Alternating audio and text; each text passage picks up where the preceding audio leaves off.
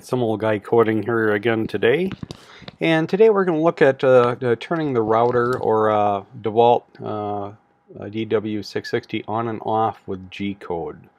Now, as this big red lettering down here, this circuit does not meet any electrical code. Use it at your own risk. It may cause fire, injury, or death, and I'm not liable for any damages or injuries if you decide to go ahead and build this circuit, which I of course recommend you do not. But if you do go ahead and build it, what we have here is just a line cord, like a computer line cord is what I use, and took the computer end off of it and routed that into an electrical box, 4-gang electrical box, and we use the let's see, I think Ryan called it the Speedstein controller here. So this is just a cheap light dimmer circuit, which is probably not at all recommended for running a router of any sort. So once again, you're on your own there using it. But it's got 2 black leads, connect one to the incoming hot and one outgoing. Now the main part of the circuit here is going to be follow along here with me to the solid state relay. This is the type I used. May not be the best, but it seems to work for me. And then, of course, if software turns on the relay via the pin 44 up here, and we'll talk about that in a minute, the circuit power goes through here and on to the outlet. And this is outlet over here is the router power. That's where I plug my router cable into. Of course, be sure you ground all the ground points, and the neutral just comes straight across over to the neutral side of the outlet. So let's take a look at the switch here once. So normally you'd power things on and off by pushing, you know, this dimmer switch in it. Push it once it's on, push it once it's off, rotate it for the amount of power you want to use. And normally this solid state relay would be controlling whether this outlet is on or off also. So this has to be on and that has to be on. If for some reason you want to turn it on without software control, so we'll bypass this relay with this switch here. So if it's in the off position, it's just a regular single pull, single throw. If it's in the off position, it'll be under software control. Software will have to turn on the SSR in order for anything to happen. But if it's on, we bypass the SSR and we don't care what the software is doing. So there you have it. Once again, if you're going to be changing bits on there, manually getting close to the head and working on it, don't rely on the software turning off the router. You know, something could happen. You could bump a go button on the display and it could take off again. So as regular, we recommend for your safety to either turn it off here through the push on push off button, or just unplug the power cord like they recommend in the manual, most likely, just for your safety. You don't want to end up accidentally hitting the LCD control panel and chopping up a finger on your router. That would be a bummer. So onto software control here. This minus lead connects to the ground on the ramps card, and just like the laser control, the plus side connects to the PWM pin 44. Now you're going to say, wait a second, we can't do PWM with a standard SSR. It's either on or it's off. And you're absolutely right. So what we have to do is do a router on command by turning the fan all the way up to 255 and turning it off by turning it all the way down to 0 or using an M107. So values of 1 through 254 are undefined. I recommend you don't use them. It does make the router make a funny sound, kind of jittery, so I don't think it's very useful. It's not like it's a variable speed control or anything. Although I believe they do make solid state relays that can do that, but I did not research that very deeply, so you're on your own there. So as always, make sure that you have the neutral connected up to the neutral side, the correct side of the outlet, and we're switching through the hot side here. Please wire it up if you're going to wire it up that direction. But of course, once again, I recommend you don't do it because it's dangerous and might set things on fire. So what I ended up doing is I had a 4-gang circuit box from the home improvement store, and I put the dimmer, the control switch, and the power cord or outlet in that box, but I could not fit the SSR in there with a heatsink attached. And of course, I recommend you use the heatsink, of course.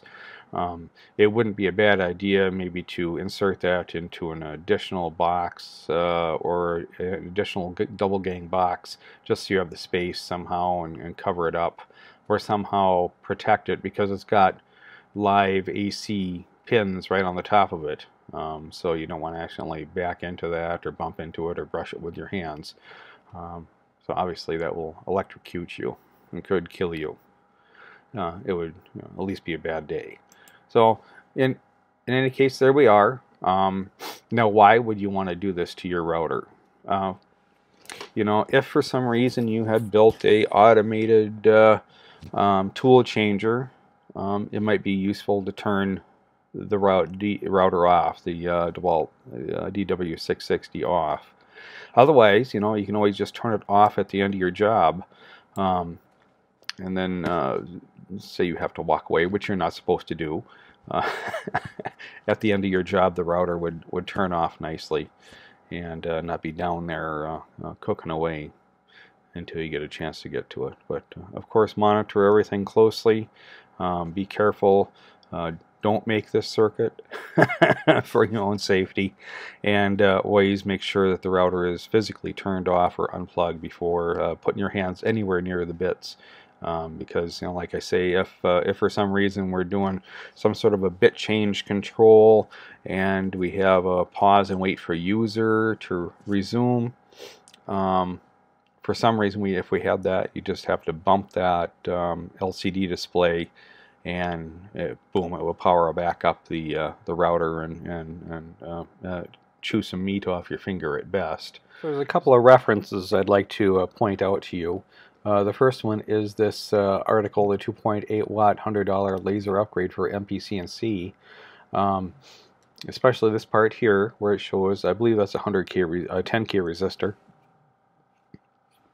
connected between ground and the pin 44, and that helps reduce the chance of, in this case, it was the laser firing during reset of the Arduino card.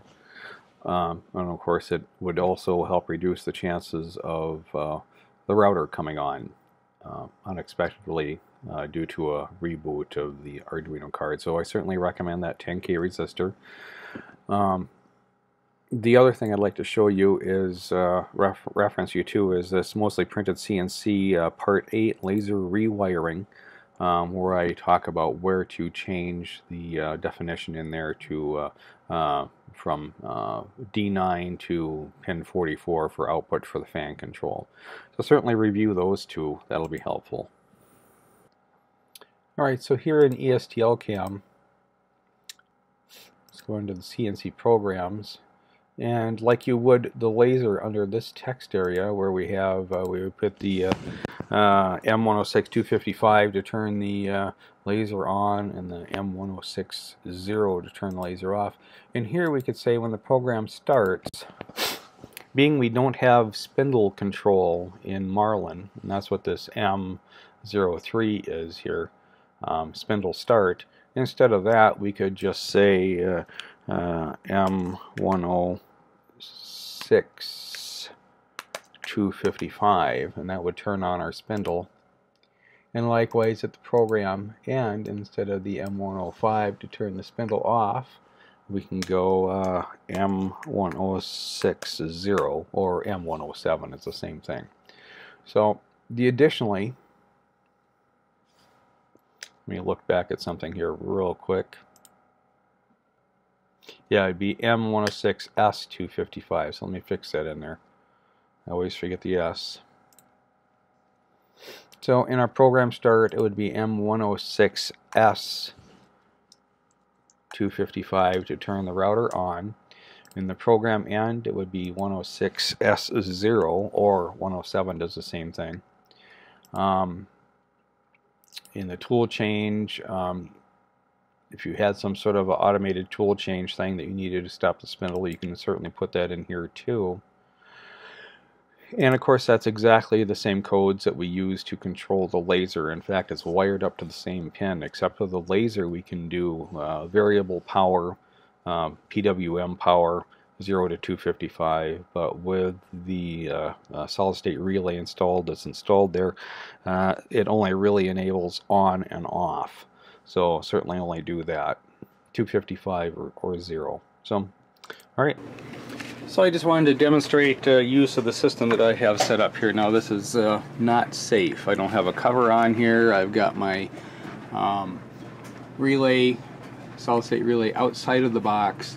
I need to cover that up and do something with the wires here. So we got this turned on. This is set to software control. So what we can do here, of course, if we turn it on manually, let me go back there first. If we turn it on manually, you can hear the router start. Or we can do it through the control panel down here. Let me start up Marlin.